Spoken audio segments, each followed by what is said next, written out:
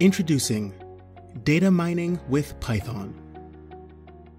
This is an intermediate to advanced level Python course that will teach you the conceptual underpinnings and practical techniques involved in data mining. In this video, the one you're watching right now, I'm going to explain to you how this class is structured, the material it covers, and the prerequisites for the course. But first, you might be wondering, what is data mining in general?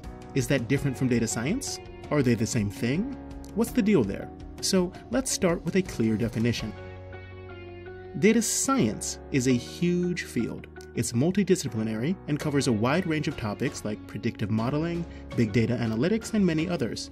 Data mining is a subcategory within data science. Data mining deals narrowly with the process of extracting meaningful information from large datasets. Data mining is a core part of many other disciplines and fields, and the techniques involved in data mining are applicable to everything from biostatistics to day trading to AI and machine learning. Data mining is the set of core competencies involved in seeing the signal when everyone else just sees the noise. This course will train you in those core competencies. Specifically, this is how the course is laid out. We start by teaching you data wrangling. That's the process of importing and cleaning up your data so that it can be processed later. In these early sections, we also cover a lot of core statistical and mathematical concepts, and we show you examples of how data mining is used in the wild. Once you have that foundation covered, we jump headfirst into the core techniques of data mining: cluster analysis, classification and regression, support vector machine, that is SVM, SVC, and SVR, association, correlation, and covariance, and dimensionality reduction. With those techniques and concepts under your belt, we then move on to frameworks and start showing you how to use Apache Spark.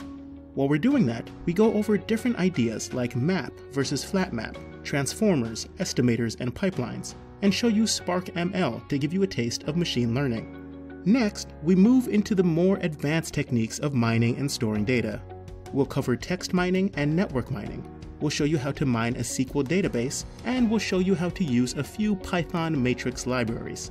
We're going to end the course by transitioning away from strict mining and actually applying your new skills to natural language processing.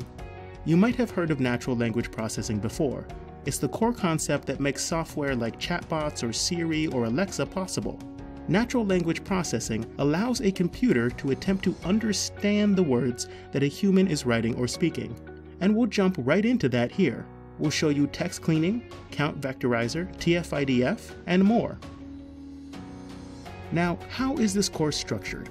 This is a self-paced online course, meaning there are no deadlines. You can go as fast or slowly as you want, but there are quite a few homeworks and projects you'll need to complete and submit as you go. You'll watch video lectures, work on homeworks and projects, and if you like, participate in group discussions and coding challenges in our student forum. When you complete the course and pass all the homeworks and projects and the final exam, you'll earn a digital certificate with your name on it that is unique and blockchain verified. You can share it on LinkedIn, print it out, or link to its public URL on your resume.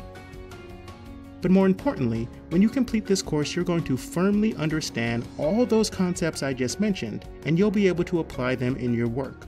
If you're looking to get into data science, but you don't know where to start, this is the place. Data mining is the best way to jump into data science. This class is a rigorous introduction to the field, and it's fine if you have no other data science experience. So what are the prerequisites? In order to do well in this course, you must know Python. It doesn't matter if you know Python 2 or Python 3. The instructor will switch back and forth and use both. It's up to you to choose which one you want to use as long as you know one of them. If you do not already know Python, this course is not for you. We have another course on our platform called Python is Easy, and you should start there instead. Don't start here. This course is not for beginners. In addition, obviously, you must have access to a full-size laptop or desktop with a modern browser. This is not the kind of class you can take or pass on your phone. You're going to be working with large datasets, and you need a real development machine. And that's about it. If you want to watch sample videos from this course, you can do that on the course landing page. That's where you can also read the details of the course syllabus and more. If you have any questions, feel free to reach out to us anytime.